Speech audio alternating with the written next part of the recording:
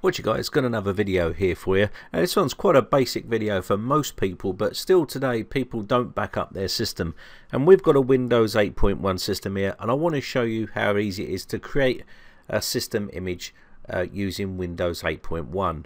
Now I know a ton of you guys are already saying, oh, that's pretty easy, but there's still a lot of people out there that don't know how to do it, and I thought I'd make a quick video just to stop people asking those questions on how to create a backup of their system. So here we have a Windows 8.1. Now you want to get to your control panel. You can right click on your start button here and hit control panel here if you want, and that will open up your control panel. Or you can come down to your charm bar if you're used to going this way, and you can hit search and type in control panel here, and you will see control panel up the top. And another way here is on your charm bar. If you go to settings here, you can see control panel there. Okay, so now we've got control panel open.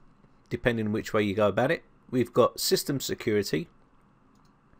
Click on that and you will see file history. Now if you've not got this system security or this configuration category set up here, and you've got the listed icons, i.e.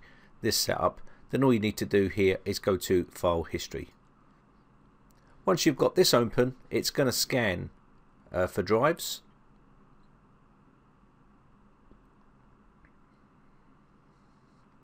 Once that's done its scan, what you want to do is click on this down here saying system image backup. Click on that and this will open up the create a system image box. Once this is open, you'll see that there is on a hard disk, on one or more DVDs, or on a network location. Now depending which way you want to back up to, now for instance if this is an external drive, this is where you want to back up to. Okay, you can use the drop down menu and select which drive you want. Okay, and it's best to always back up to an external drive or something of that nature, okay, or a large thumb drive. Now also here we've got DVDs. Now if you've got DVDs, you can also create a backup of those. I wouldn't recommend that to be honest. I'd rather go with the external drive. And again, network drive, if you've got a network NAS drive or something like that you want to network to and drop the storage on there, you can do that also.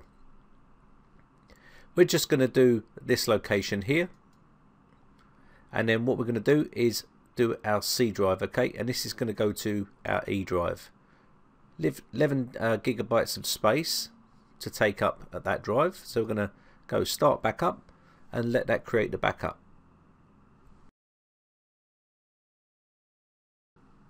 Okay, so that's the actual backup now complete. As you can see here, we can click close. Now a thing to remember is when is the right time to back up your system.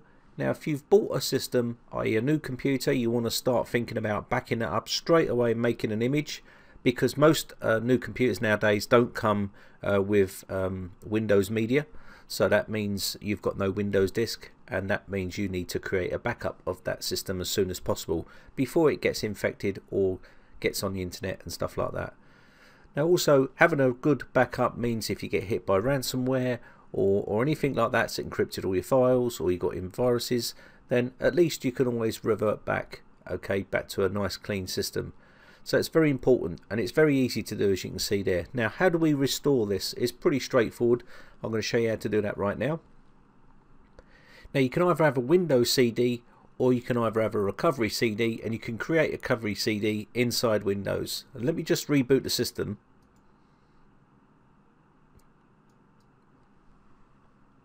Okay, so we're going to push the enter key to boot to our CD.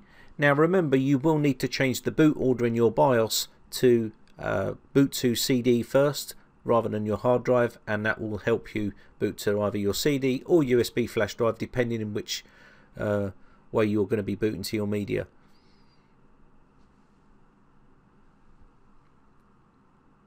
Now once we get to this screen, we want to click next, and then we want to come down to repair your computer. Once we get here, we want to go to troubleshoot and then come down to advanced options, and then you will see here system image recovery. That is our image that we've created, so we're going to click this. Now we need to target the operating system. Click on Windows 8.1 it will then search, and you can see it's going to use the latest available image recommended. Okay, this is our known good image that we've just created, and you can see the date there that it created it. And also, if you want to select another image, you can come down to where it says select an image and choose your previous images to whatever you want to install to. Okay, we're going to just use the recommended one. Go next. And you've got some options here open to you. So what we're going to do is just leave this as is and just click on next. And then what we're going to do here is click on finish, and this will then start the process.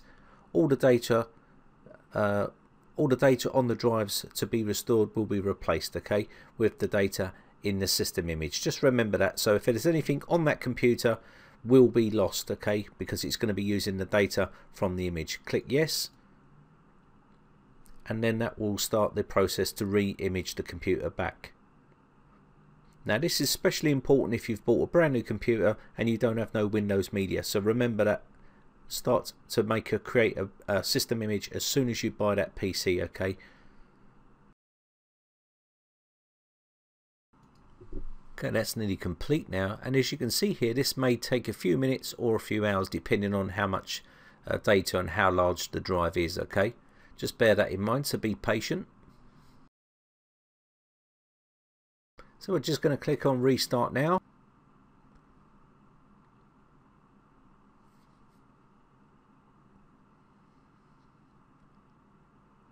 And there we are,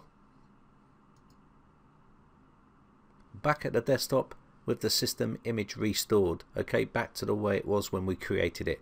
So I hope this one helps you out, guys. My name is Brian from briteccomputers.co.uk. If you enjoy these videos, guys, then hit the like button.